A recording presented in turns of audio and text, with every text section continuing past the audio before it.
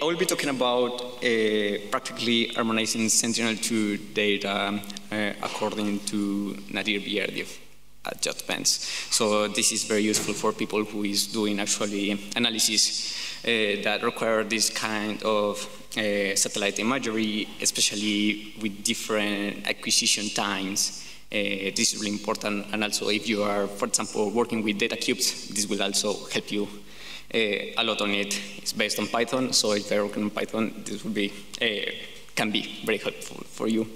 So I will start saying what we're going to talk about. So first, a little bit of introduction to Sentinel-2 BRDF and the C-factor method for getting nadir BRDF adjusted reflectance. Then we go to a little part of data cubes, and then we end with the tool that we are going to present here, which is Sent2NVAR for getting the nadir BRDF adjusted reflectance, or NVAR, for Sentinel-2 data cubes, actually. So just starting with Sentinel-2, well, I guess we most of us know what Sentinel-2 is. Then we have a collection of 2 satellites out there with the MultiSpectral Instrument getting a very high resolution, actually public high resolution satellite imagery in different bands of the electromagnetic spectrum.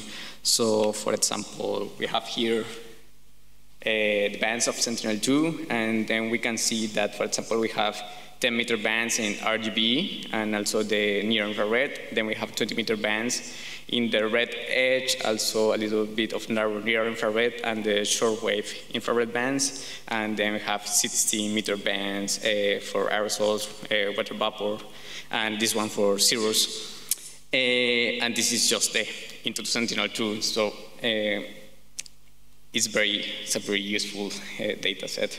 And then we go to BRDF, and for BRDF, we get the definition of bidirectional reflectance distribution function, and it is going to describe how actually reflectance changes according to the view and sun angles. So we usually kind of expect that the reflectance is just like the sun gets a sensor radiation, and then the sensor is going to receive this one.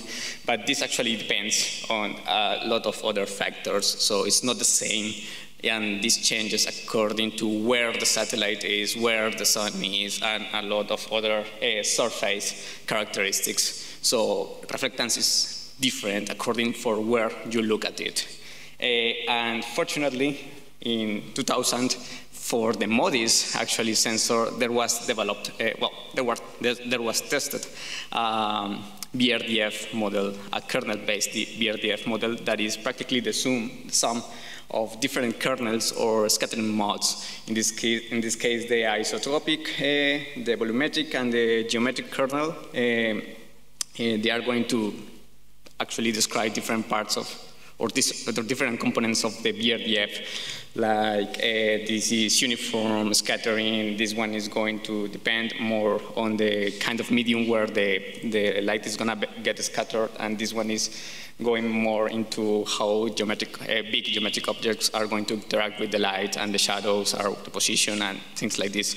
So these 3 are spectral parameters that can be derived, can be accepted for each one of the kernels, and these 2 are actually the kernels that depend on the solar zenith angle, on the view zenith angle, which is one of the sensor or the satellite, and also the view sun relative azimuth angle, which is the difference between the azimuths of the view and the sun azimuth angles. So this is the intro to BRDF. And then the C-factor method. The C-factor method is just an algorithm, a very easy algorithm that uses this BRDF model to adjust the surface reflectance to nadir BRDF adjusted reflectance. This started with these 2 papers by David P. Roy, and he developed this method for Landsat using the previously shown MODIS BRDF model. And it does the following. We have here the sensor, the sun, and we have the corresponding angles. So this is the view zenith angle. This is the zenith. This is the zenith, and this is the view zenith angle. This is the sun zenith angle. Then we have the solar azimuth here. This is the north line. This is the south line. And we have here the view azimuth. Now, the difference of these two is the relative azimuth.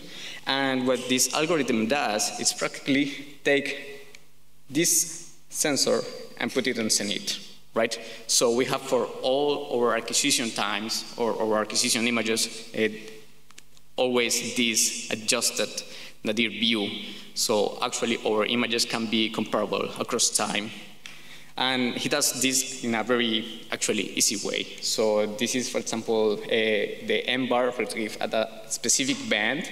And as you can see, this is just a scaling factor against the normal surface reflectance of that specific band. And this is the C factor. And here it's very cool because the C factor is just the ratio of the BRDF model that we just presented before, but between the numerator being set to 0 in the zenith angle. So in that way, the BRDF model that we can compute here can be used to actually adjust all of the images that we want to actually use for our analysis. And that's how we can get native BRDF adjusted reflectance. This was done for Landsat, but sorry, this was done for Landsat, and then the spectral parameters were retrieved from the MODIS spectral parameters, so we have them here. And then this was extended to Sentinel-2.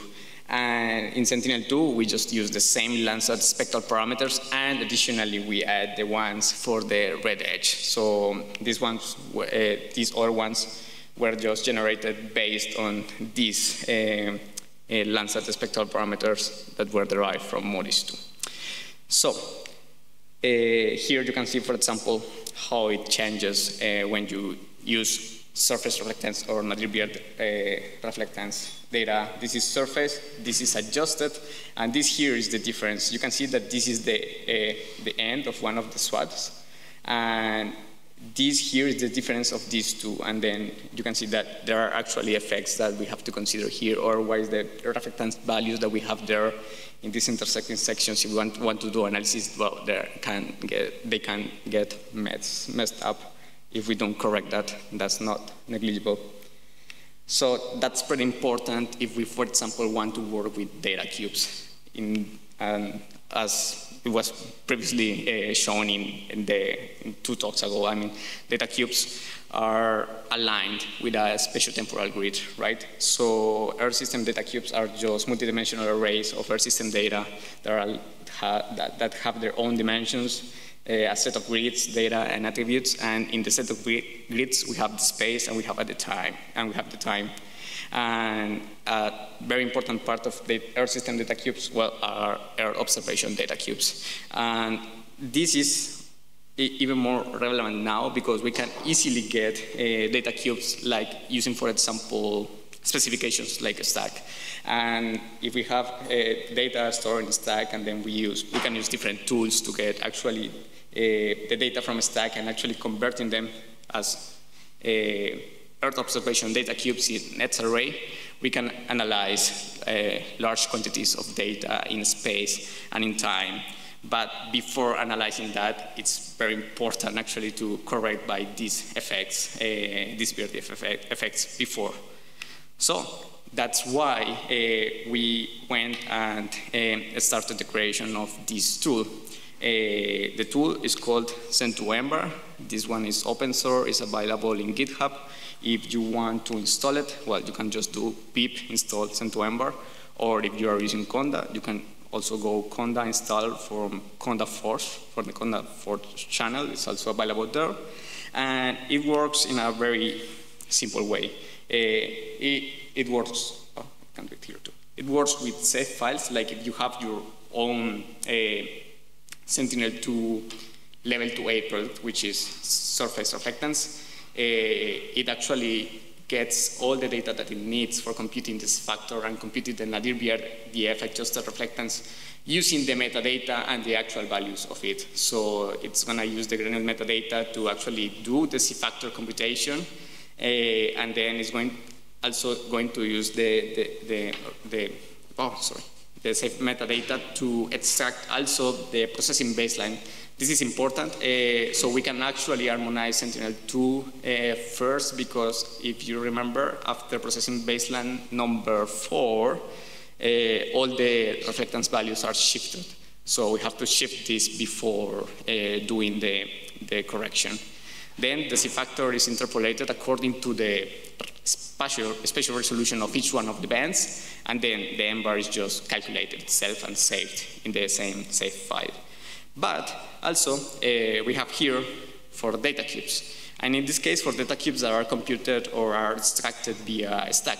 So the idea is that if we have a data cube with multiple bands and multiple time steps and our specified bounding bots, we can use this data cube to go into the stack where we created it from, and then we get the metadata from it. We do the computation of the Z factor for all of the time steps that were included there. We also extract the processing baseline so we can actually harmonize the data cube first. And then we do the interpolation of the Z factor to create the M bar computation, but this is done for the entire data cube according to the resolution that you have, and also according to the reference system that you have, and also for the bands that you have. It doesn't have to be all of them if you don't need to. And all of this is computed using X array. And if you have it with as a lazy array with Dask, it can be computed in parallel too. So from behind, this is doing this. This is just getting the metadata, and then from the metadata is just getting the zenith and azimuth view angles, and also from the sun is getting the zenith and azimuth angles. From this is then computing the kernels, in this case just the geometric and the volumetric kernel, because the isotropic one is uniform. And then using the spectral parameters that were derived from David Roy papers, we can compute the BRDF model. In this case, this is the Rosley BRDF model that I showed at the beginning. And then from this one, the Z factor is just computed just in a very quick way using multidimensional arrays. Now, it is just as simple as doing the multiplication between the Z factor and the surface reflectance for getting the nadir BRDF adjusted reflectance for your whole data cube. And, well, how to do it? Well, for save files, it's very simple. You just import from Sentinel-2 underscore save, and then you just used this function. And then you put here the path to your save file, and it's going to do the whole computation.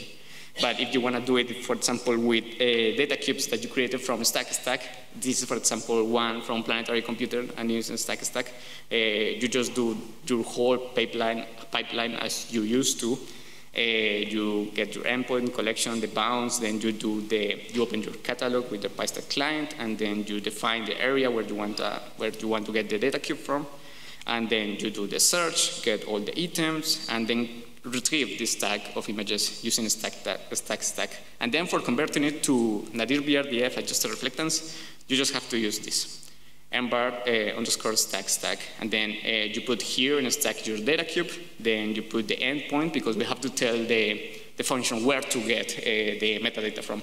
So it's gonna go to this exact same endpoint and get the metadata to compute the Z factor. And also, what is the name of the collection? So it can go to it and easily compute everything. And then it's going to return another data array with the corrected values. And this is another example using Kubo. Kubo is just a high-level wrapper for creating AI-focused data cubes. And by AI, I mean data cubes which the spatial dimensions, the lengths of the spatial dimensions are the same. Like, for example, you usually in AI models use image patches or chips where you use 128 pixels by 128 pixels, for example, and different time dimensions, different time lengths. This is doing this. Kubo is just a package that creates data cubes also from a stack, but just with spatial dimensions of equal length. And then for this one, it's just using this function. From Sentinel-2 you import underscore Kubo, and then you put your cube there, and then it's going to return the same data cube, but corrected. And these are the three main functions. And just to tell you how important it is, let's check a little bit the effects on reflectance in just one single cube. This is an N-bar composite of RGB for a single cube in a forest site. And then the rest of things that you are seeing here are the differences between surface reflectance and nadir BRDF adjusted reflectance. And for example, you can see that, for example, for RGB is maybe not that big, the effect or the difference, but when you start getting close to near infrared, for example, red edge 1, red edge 2, red edge 3, and near infrared are pretty much affected by the BRDF effects. Maybe not that much in space in this case, because this is a very small cube, it's just like 200 by 200 pixels. But if you can see the temporal dimension, which is this one here, you can see that there are pretty big differences. And if you want to do temporal analysis, it's very important to consider this in your analysis. And also, not just in reflectance itself. If it's in reflectance and then you get derived products from it, like for example, vegetation indices, you will see also that there is an effect, but it will depend also in the index. Like if, for example, you have here NDVI, and NDVI is almost not affected by it because it's normalizing everything. But if you have other indices that are actually not that normalized, you will start seeing the effects more greatly. Like, for example, this is near infrared reflectance of vegetation. It's a little bit more affected. When you use the kernel in DVI, you start seeing more points, even in space and in time, that are getting affected. And as I showed you before, the red edge was pretty much affected by it. This is the inverted red edge chlorophyll index that uses all the three red edge bands in combination with the near infrared. And if you check the differences between the index using M-bar and using surface reflectance, well, you see that the differences are actually pretty big here. And if you are using spectral indices, maybe it's a good idea also to do the corrections before performing your analysis. So, that's that's all now. Now for finishing, I just wanted to say the final remarks. BRDF effects in Sentinel-2 imagery are not negligible. We should correct this. The C-factor method can be used to convert surface reflectance to nadir BRDF adjusted reflectance, and this will minimize the BRDF effects. And that's why we developed Sentinel-2 which is an open source Python tool that uses the C-factor method for converting the surface reflectance of Sentinel-2 to nadir BRDF adjusted reflectance. And finally, Sentinel-2 works with single safe files, but it also works for data cubes that were created from cloud store stack data catalogs. And with that, I just want to say thank you.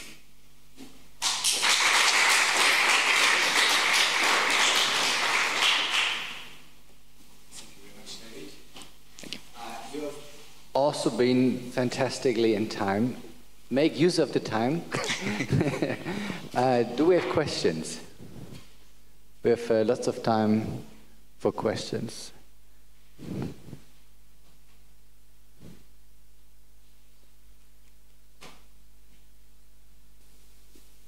Thank you for this interesting presentation.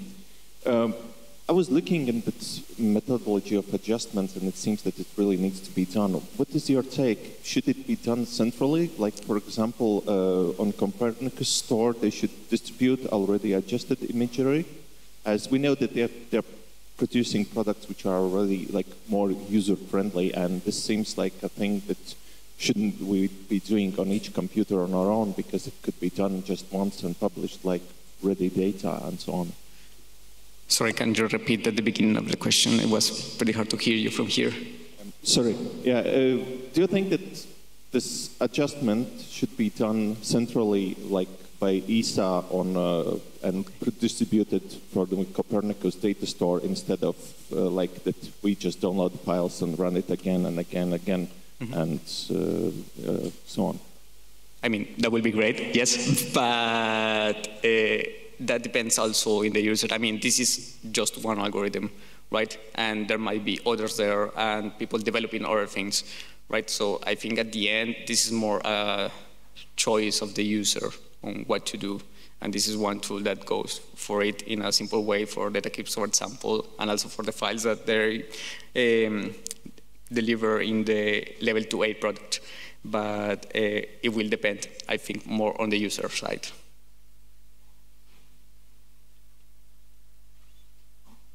More questions? Mm-hmm. Hey, maybe to extend a bit on like the previous question, can you, I'm definitely not an expert on BRDF, but since you are, can you extend a bit on like the state of BRDF in the community? Like what are the biggest remaining challenges? Why is there no like official product published, for example, right? Okay, I mean, actually the only official product that I know is the Modis one. They have an MBAR, and it's using the BRDF model that I presented at the beginning.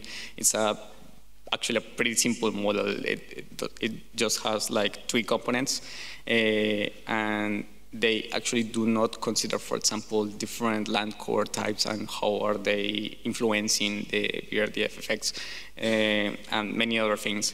So it's actually not that simple to have a BRDF model, and this one is a very simplified one of what we can get. So that's also why I say maybe it's not on part of, for example, ESA saying, okay, we delivered this one, and that's it. But it's probably a whole branch of research, and just also on the specific sensor. I mean. Thank you. We still have 1 or 2, or 3 more minutes. Hello. I would like to ask, is then Landsat data and Sentinel-2 data similar? Because they have their differences if they use the filters. Sorry, can you repeat the question again? Is the Sentinel-2 data and Landsat 8 data similar if you use this processing?